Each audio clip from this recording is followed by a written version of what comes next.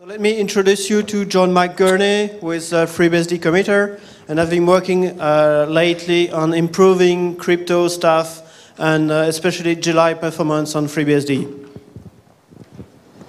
Thank you, Olivier. So, as he said, my name is John Gurney. I've been a committer since 1997. I've been a user of FreeBSD since actually this year, sometime this year will be my 20th year anniversary of using FreeBSD. So when Jordan put up this slide of installing FreeBSD from floppy, I actually installed FreeBSD 1151 from 1.44 meg floppies. So I remember that quite fondly. So as everybody, the FreeBSD that we see today is dramatically different than the one that we had back then. Encryption, I mean, that was a new thing. SSH didn't even exist back in 1151. We were still using Telnet and RSH, so it's awesome to see the progress that we've done. So, what? Okay. So, GELI is a disk encryption layer for FreeBSD. It was created by PJD, who's somewhere around here. I'm not sure if he's here, but it did its thing.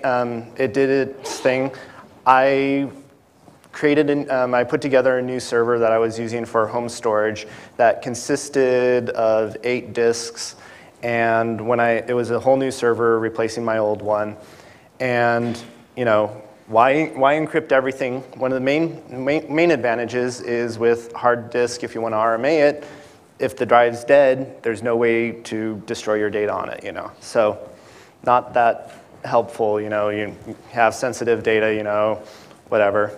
Might be so yeah.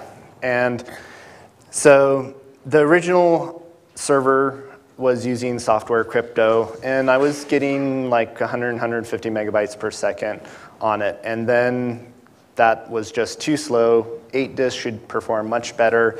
Yes, they're all SATA, but each individual disk, 100 megabytes per second plus. I should be getting a little bit better. 6-core machine, that's a lot of cores, but still only 150 megs a second. So after some research, I did not realize that my AMD Opteron had AES-NI instructions. When I finally discovered it after a little bit of research, loaded the AES-NI module, and the performance almost did not change. I was like, what? My previous company, CRI, they worked on reviewing the AES-NI instructions when Intel was creating them, so I knew for a fact that 100 megabytes per second on 6 cores is much too slow. And it's like, and there are issues, which I'll talk a little bit about more, but depending upon the cipher mode, you can have not so great performance, but with XTS, it should be significantly better. And obviously, if it's slow, people won't use it. I actually sometimes don't use SSH at home because, well, my servers can only get about 12, 15 megabytes per second on a gigabit LAN. So if I need to transfer files, I'll use NC, because I can get 50, 70 megabytes per second. So, and then another goal, obviously, is maintainability. This is no longer the 1990s where you spend 5 minutes on a project, you hack out some C code, and you just use it. So, as I mentioned, making sure you use the correct cipher mode is the most important thing. The interesting part, sadly, again, somebody's using the Linux Penguin. If you use a very bad encryption mode, this is what you can get. Yes, it is encrypted, but you can still see that it is clearly Tux the Penguin. But if you use a proper mode, it should look completely random. And then also sector size becomes a performance impact. Like if you use 4K sectors, you can actually get good, decent performance. And the 4K limitation is the fact that that is a page size. If you use 512 sectors, you have to do a lot more overhead in the crypto because now you're doing 8 times as many function calls. So like if you're doing performance measurements on G0, you're looking at like 300 megabytes a second versus 900 megabytes a second by going simply from 512 to 4K sectors. And then obviously key size, believe it or not, does not make that much of a difference, especially with AES-NI. You are doing 14 rounds on the 256-bit key, but that's not much more than just than the 10 rounds in 128-bit. So performance, as I mentioned, is very variable. And modes is another one. GELI supports AES-CBC mode. And as you can see, ECB encrypt is very slow. This is OpenSSL performance using AES-NI instructions. And this is on my 3.8 gigahertz AMD Opteron. And as you can see, the other modes like counter and XTS all get very good performance. And this is because both XTS and counter are able to be fully parallelized. So cipher mode, as I mentioned, CBC. As you notice, if you have, as you encrypt each block of plain text, you go through the block cipher operation, but then this cipher output goes to the next. And so there is no way that you can pipeline this. And so instead, with a mode like XTS, each plain text, each block cipher operation is completely independent. And this is the tweak factor, which is a Galois LFSR, which gets incremented. And this operation is very cheap if you know how to do it properly. And this one is the one that can consume many cycles, and you have to do that. So, and feel free to interrupt me if you have any questions or if you want to go into more detail. So, now the other mode that I mentioned is counter cipher mode, and that is, again, very easily to be parallelized because of the mere fact that the counter gets encrypted, which is just simply encrypted as you go along, and then the plain text gets XORed with the ciphertext. So again, the counter mode does not have that. And that, as we discussed, as you can see, they have very similar performance profiles on that. Oh, and I'll actually talk about the reason why CBC decrypt is actually able to be performed in a very much faster than encrypt is, because as you can see, in order to decrypt, you can do all these decrypt operations in parallel, and then after you've done the decrypt, you do the XOR for the ciphertext. So the inverse is fully parallelizable, but not the encrypt. So reading data is fast, but not writing. So, oopsies, I went through. So as I mentioned, one of the big things is that with AES, if you don't have the instructions pipelining, let's see here. AES has 10, 12, or 14 rounds, depending upon key size. And each round depends upon the previous one. There's a whole set of operations that you do for each round. There's a sub-bytes round. There's a substitute, rotate rows, rotate mix columns, and then that's for those. And so the thing is that if you do the original AES-NI code was doing only one AES block at a time. And so you ended up with this simple thing. So like after 3 instructions, this is each one of these is 7 cycles. So after 3 rounds, it would take 21 clock cycles. But the AES-NI instructions are able to be fully pipelined, meaning that depending upon other factors, even though the instruction may take 7 clock cycles to complete before you can get the results and use it, you can actually schedule another one immediately on the next clock cycle.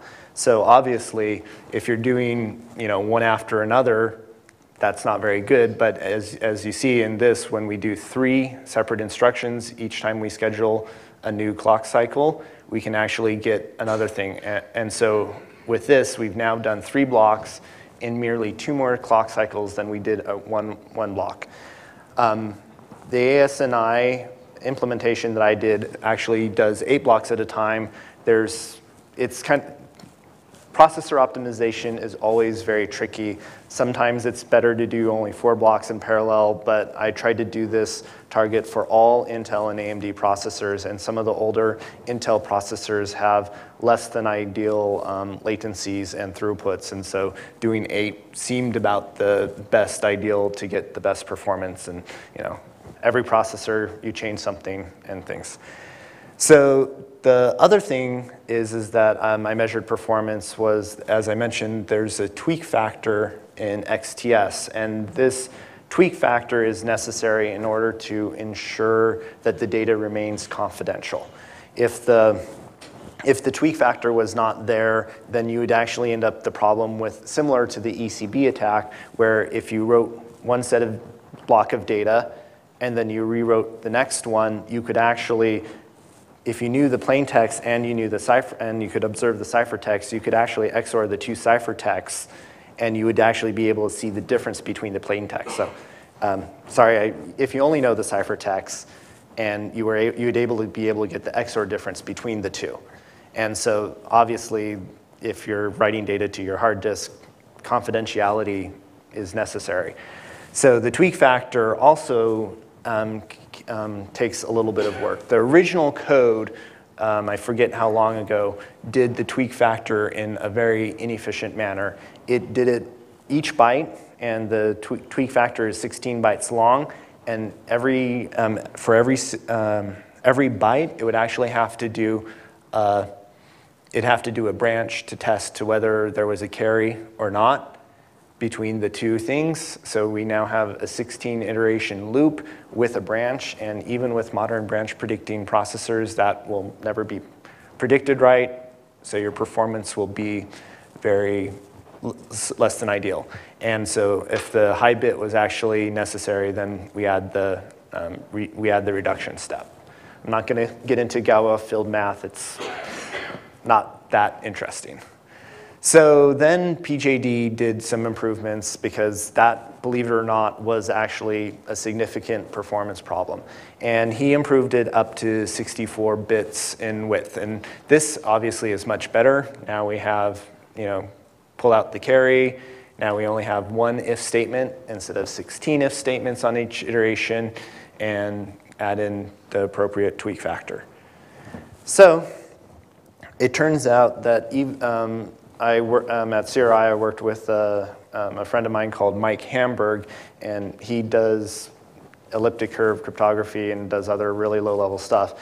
And it turns out that I was talking to him about various performance improvements, and he actually came up with a way to do the tweak factor in 5 SSE instructions with no branches.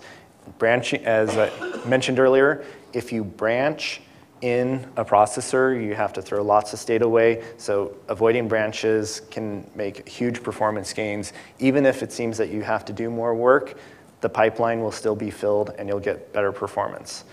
So in order to do, but the tricky part is that in SSE, all of those instructions are designed to break up a large register into small sections, like 32-bit words, 64-bit words, 4 32-bit floating points or 2 64-bit floating point numbers, but they are not actually designed to operate as a 128-bit number. You'd think there would have some of that, but it turns out that they don't. So simple things like, a shift left by 1 bit, you actually end up shifting 4 32-bit words 1 bit to the left, but then you lose all those high bits. So the question is how do you actually implement some of these functions? And so with a little bit of magic, you can do that. We put in a constant together. I have the next slide will have a nice little diagram on this. We shuffle some things together. We shift right arithmetic by 31 bits, which actually spreads everything over. Add in the alpha mask, and then we shift left by 1, and then we return. So this is a diagram of actually what is happening. So we have the inputs, and these are the 4 different 32-bit words. We shuffle them around, which is the equivalent of a left barrel shift by one 32-bit word. Then, as you see, the right shift arithmetic smears the high bit down so that all 32-bit registers contain it. So this will either be a 0 or 1, depending upon whether the high bit is 1. And then when we add in the mask, we will now have the equivalent high bit set. So now this high bit magically gets transported to here. And if the high bit needed to do the reduction step because this high bit was 1, we now add in the appropriate alpha mask to be reduced. And then now we do the shift left by 1, which vacates all of these places, and then we XOR in the combination. And since we know this will be 0, this will make the shift come out perfectly fine. So the other step that I decided was, there's almost everybody's done low-level, there's been lots of implementations of using AES, using low-level assembly. But the problem is who wants to maintain assembly code? Raise their hand. Nobody raised hand. I mean, we're getting to the point where even when you're doing porting to an ARM board, it's like, okay, I'll do the minimum amount of work in assembly to the point where I can call in and have a proper C stack, and then I'm doing all the rest of the work in C because, assembly is just annoying to work with. So, and it's, C's almost low level enough. So there's some, I decided to go with intrinsics for this project. And there's well-established intrinsics that are cross-platform, even between Windows and Linux and FreeBSD, that allow you to get access to all of these intrinsics. And there's some good advantages to using intrinsics. Some of it works around their ABI limitation. On AMD 64, the number of XMM registers that you can pass in to into a function is 8, which is a good amount of registers. But the problem is that when you return from the function, you can only pass back 2 XMM registers. Now, if you're doing a function that will do 8 blocks of encryption, you would like to pass in 8 registers, which is the 8 blocks of the data that you're encrypting, and then you'd like to pass back those 8 blocks of data in the registers too, as opposed to spilling to the stack. Even though modern processors are very, very good at optimizing away stack reads and writes, even the L1 cache is still slower than the registers. So being able to work around that, and this, if you can inline functions, you can get some decent performance improvements and other stuff. The other interesting thing, we now have a single source of the AES-XTS implementation that works both between i386 and AMD 64, which means anybody who does performance improvements on AMD 64, i386 gets them for free. If we had been doing this with assembly, since all the local 32, 64-bit registers don't match, you'd have to rewrite, port it to 2 different, to both i386 and AMD 64. Admittedly, not many people are going to be running AES-NI on i386, but there might be some people who do it. And as we demonstrated, nobody wants to write assembly. So maintainability is nice. Obviously, assembly, when you know your processor architecture, you can make sure all the instructions get scheduled in the right order. Modern compilers are getting better at this, but they do not have the perfect idea of when should I run various instructions. They don't know that, oh, if I run this multiply, put this multiply a few instructions earlier, the data will be ready early enough. And yes, processors have look-ahead buffers in order to do out-of-order execution, but that's not a cure-all for everything. And so there's some advantages there. Assembly, since you're writing everything, it's much easier to do non-aligned loads. Yes, even though x86 is in most loads do not require alignment, SSE has both versions that do handle aligned, require alignment and will fault if it's not, and also unaligned memory loads. Now, I've done some research, and pretty much within one generation, all the processors had performance where unaligned and aligned were exactly the same performance. There was no disadvantage, except for obviously with unaligned you might cross a cache line, but otherwise the performance is almost the same. So it's almost, why don't the compilers just use the unaligned instruction by default? But they don't. The other issue was the original port, binutils using the AES assembler for GCC did not support AES-NI intrinsics.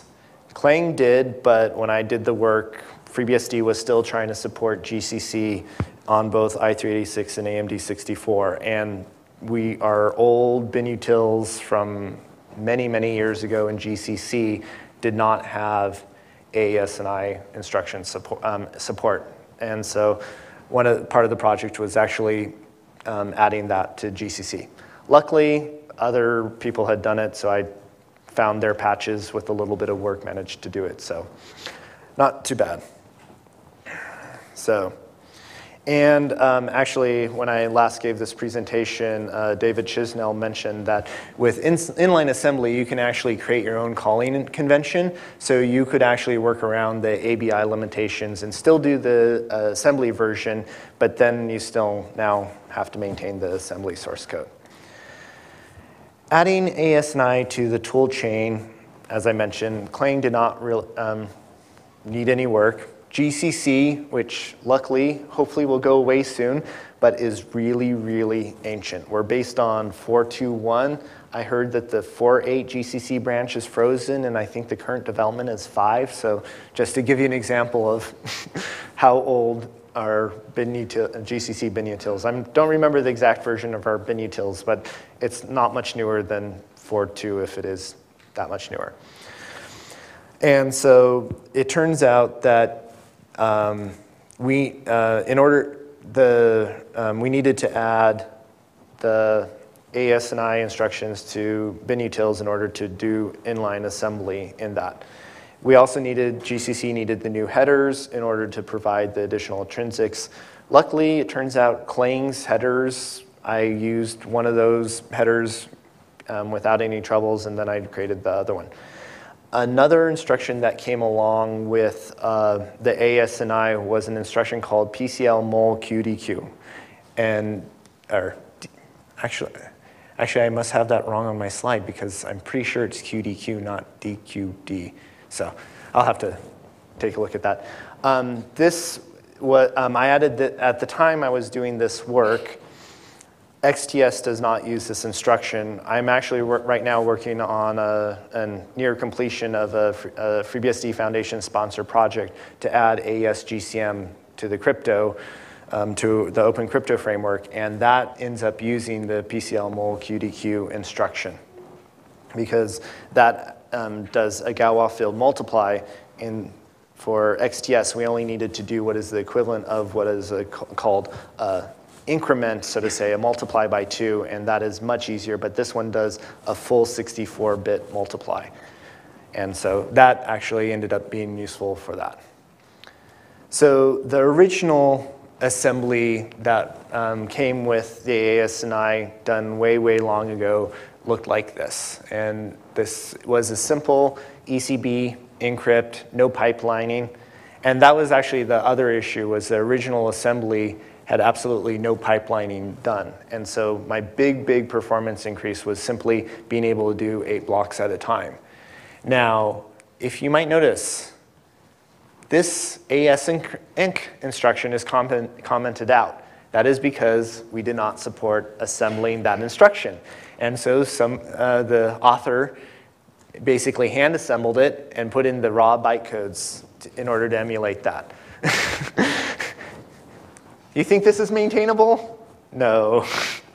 And obviously, well, if our GCC binutils didn't support assembling it, well, and you want the new feature, are you going to spend the time to update GCC? Or make this, you only have to do it in a few places. So the intrinsics provides in C a native 128-bit data type. There's other things. The M128I is for integers. There's also one for like single precision floating point and also double precision floating point. You can choose, the intrinsics can be implemented either as an inline assembly function or a built-in. The built-in actually, implementing it as a built-in, there are some advantages. When I was doing some of my testing, I ran into issues where if you passed in a constant that was inline, that was passed through like 2 or 3 different functions, even though the outer line was constant, the optimizer could not actually detect through the different function calls that this was a constant, and some of the instructions required a constant to be passed inline to the inline assembly, otherwise it would fail. And so when it was doing the optimization, it would say, sorry, I can't compile this because it's not a constant, even though it actually was a constant. So, but with the built-in, it turns out that there was. I did not actually implement any built-ins, partly because, well, GCC is dying, and at least for FreeBSD, and so didn't want to do as much work. So there are a few cases where an intrinsic will not work with the existing GCC, but it will work on other cases. The features that we added must be enabled via feature flags. So, you know, if you do a standard CC, it will not include support for like SSE or the MMX instructions. And so we added additional MAES and MPCL mol compiler flags in order to support the additional features. And as I mentioned, supporting unaligned access was not very easy to do in the C code. There's one where you could do the explicit load U for unassigned. There's also a load A, if I remember correctly, for loading a line, but well, you might as well just do a pointer deref and you get the unaligned load. The other option that I got, I forget exactly where I found it, was packed structures tell the compiler that since all the members in the structure could be at any location, and you know, like if you follow a char by an integer, that integer will be unaligned.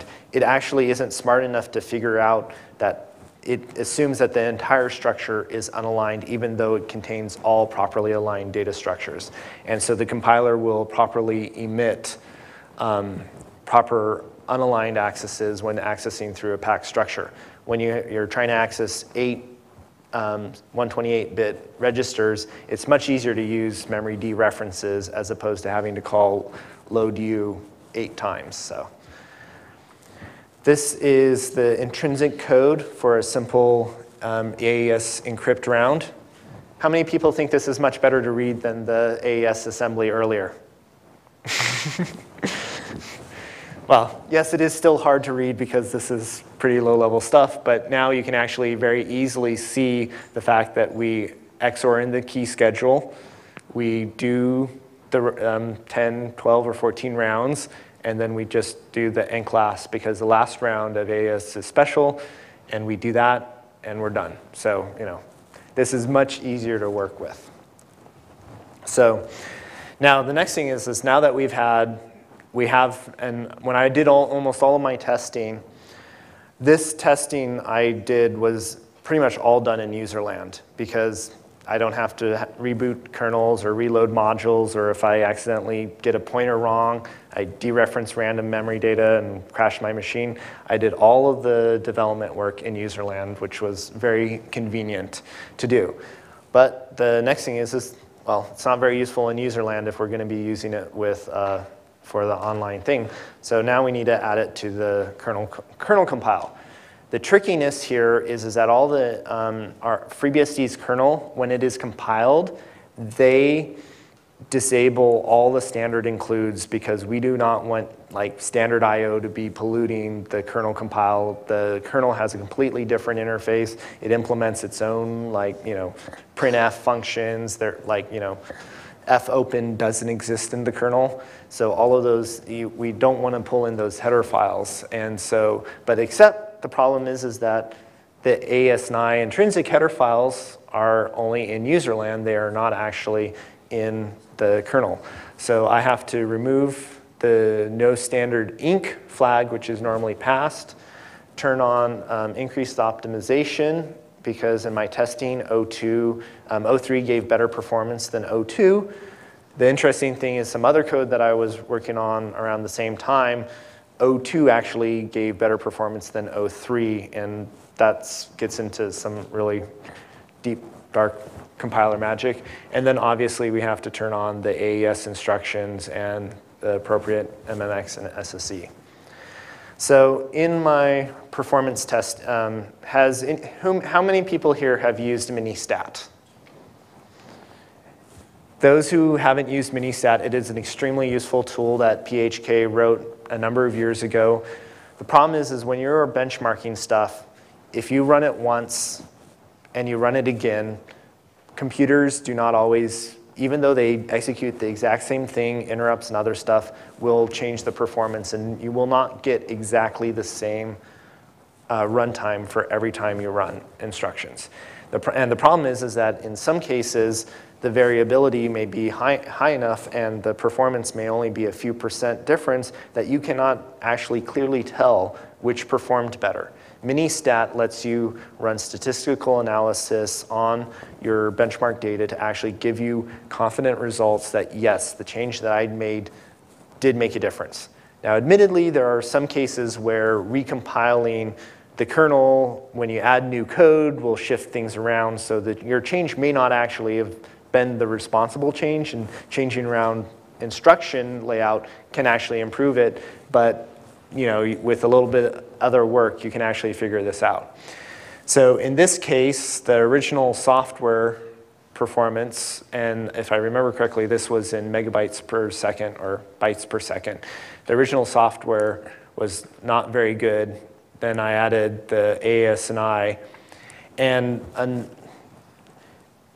it is very interesting when you are working on performing and increasing performance of software. You really need to understand all of the systems that you interact with. One of the, when I was doing performance measurements and stuff, I used some tools to actually visualize this. And one of the things that I found out was that I had a random thread that was doing some work, and it didn't make sense. And it turns out, I'll talk a little bit more about this later, enabling one little flag that basically said this is a synchronous synchronous call not to use the thread gave me a nice little boost of performance. And as you can see, I almost doubled performance in this case.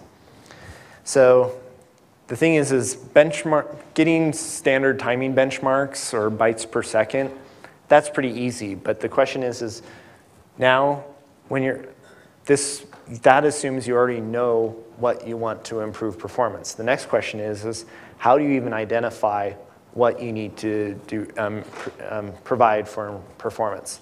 Turns out that FreeBSD has a couple of very useful tools in order to improve performance. One of the first ones is PMC stat.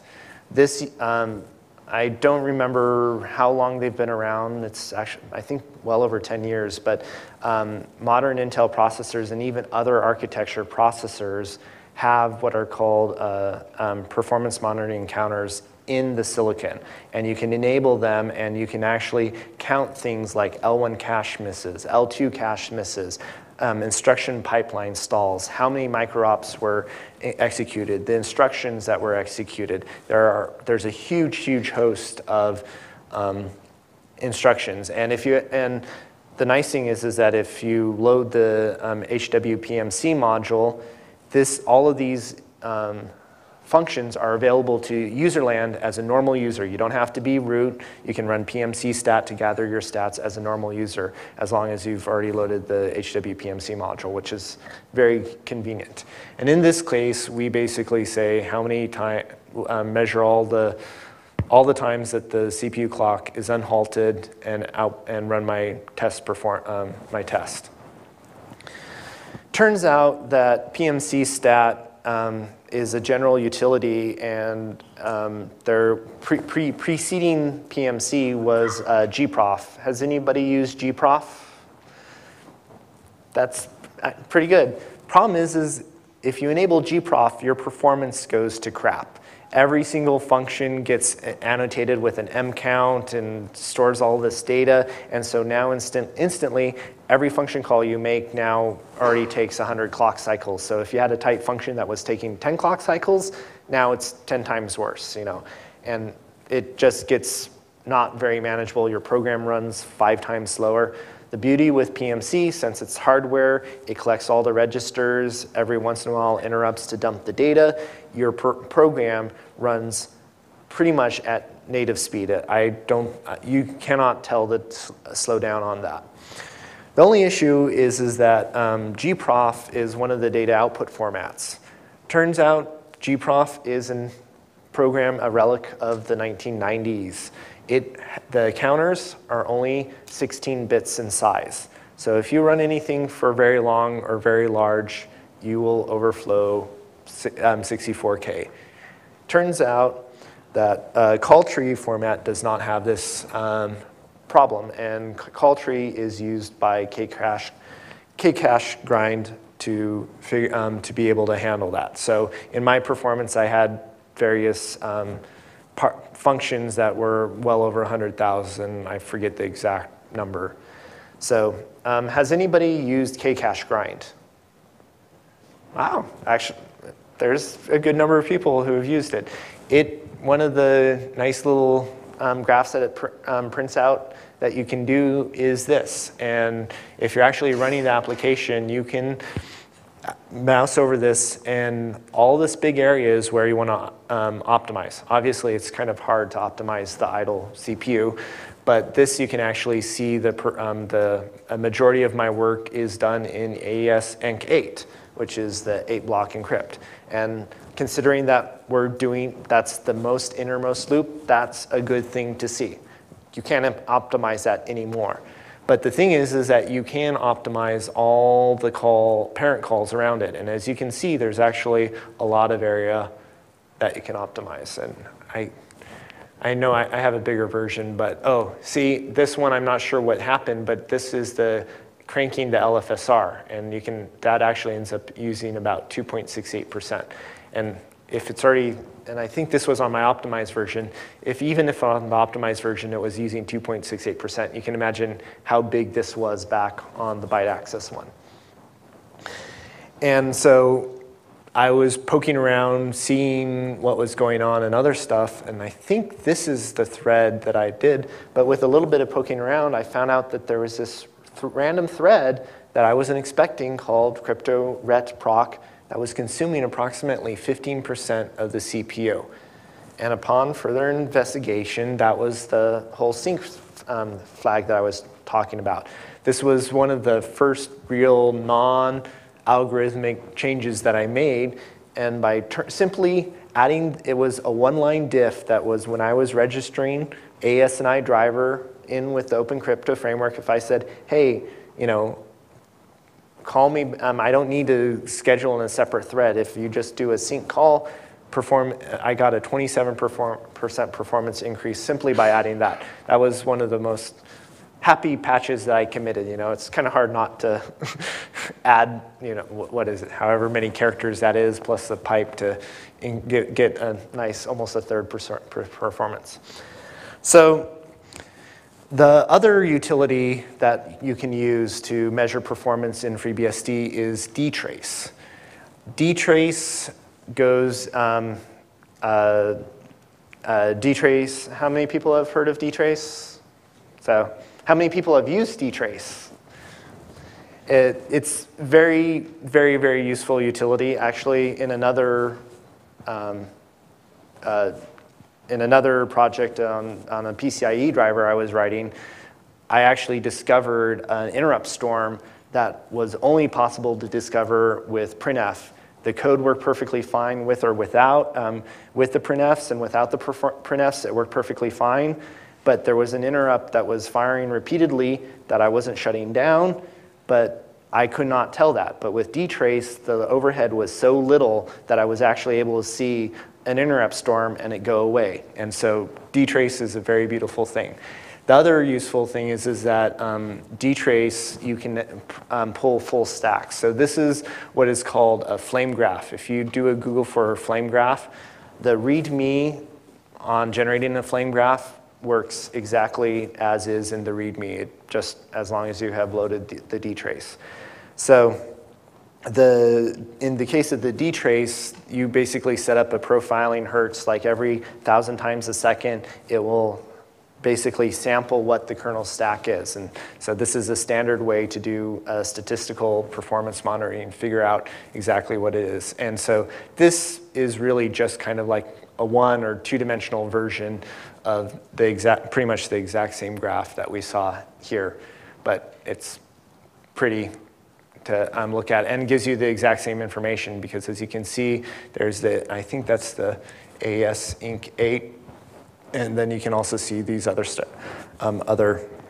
other bits of work. And so this is actually the system calls, userland side of things. This is all the crypto. I actually removed the idle thread on this just because the idle thread was like over half the graph, and that, the data that I care about is this data. So in this case, there's also the geom0 thread, which is kind of like dev0, but for disk devices, which is much lighter weight than the using like a devmd. And so turn off witness if you're running head so that you don't have that.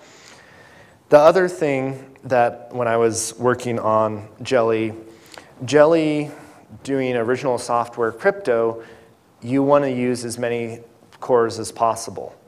So GELI by default will actually find out how many cores your machine has and launch that number of threads in order to handle it. That way, when if it receives a 128 kilobyte read request, it will split that 128 kilobit read request into the 4 kilobyte sectors. So it'll generate 32 requests and ship them off.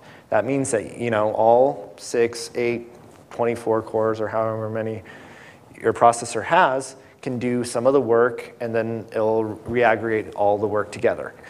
The thing is that, as I originally stated on the, I was using this on an 8-disk subsystem with 6 cores. So and then, my root is also GELI encrypted, my ZIL is also GELI encrypted, my L2 ARC is also encrypted, and my swap partition is also encrypted. So if I think I had like 15 GELI volumes on this system, and if they all fired off 6 cores, you're looking at like around 100 threads that, and think about that, even just when I did a read or a write to the 8-disk ZFS RAID, 8 times 6 threads would suddenly, you have this thundering herd problems of all of these threads wanting to do work. So I actually got significant performance by just restricting it to 1. Obviously, totally depends upon your workload. And so current performance right now is around 900 megabytes per second.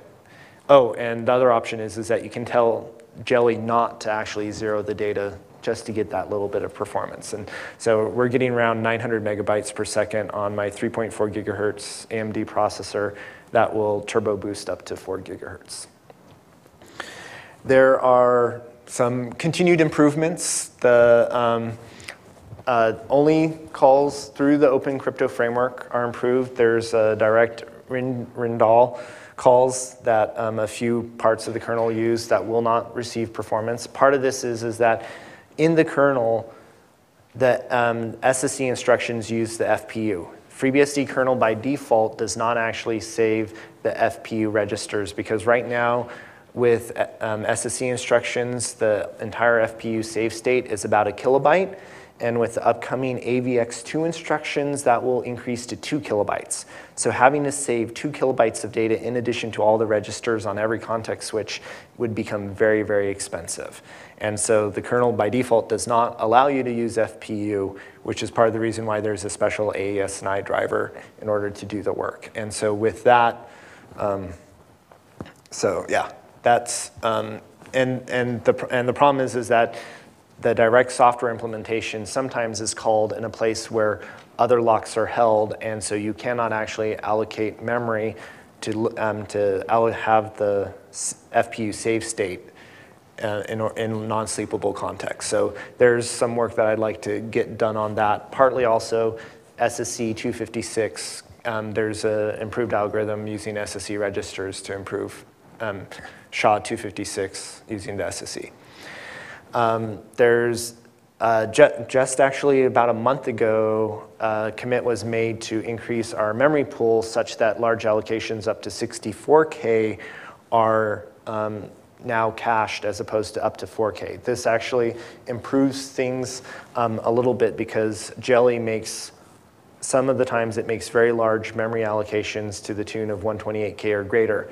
The problem is that FreeBSD, whenever you do a large memory allocation, it actually has to send out a notification to all the other cores to invalidate the page tables for that range, so that way, if you're as soon as you use that new allocation, if your thread gets scheduled for another processor, that it actually has the proper virtual memory. The other option is since AES-XTS uses two different keys, you could pipeline the key schedule, but since it gets done so rarely, the performance would not actually be improved. And as I mentioned, the AES-GCM work is coming along. Some of it's being reviewed right now. And then also I mentioned the SHA 256 for ZFS. And as I talked with PJD at the Dev Summit, and there are lots of other improvements to the Open Crypto framework that I'd like to make. So does anybody have any questions for me?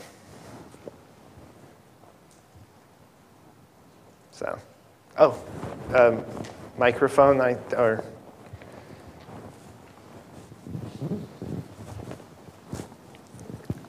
just wanted to ask, when you told about how many rounds of AES-XTS you make, are there, in effect, n+1 round, yes? Because the last one doesn't count as n.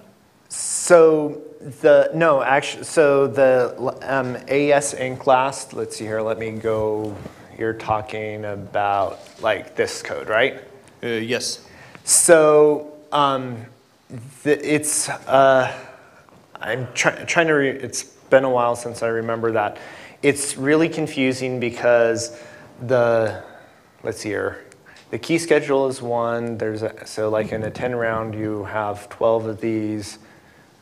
So I thought, I'd have to take a look at the Wikipedia to remind myself, but I think that that ink last is actually the 10th round, if I remember correctly. And so like the 9 is normal and then the 10th is an extra. It's not like 10 normal and then 11th. So, but. Any other questions? All right. Thank you for your time. Thank you.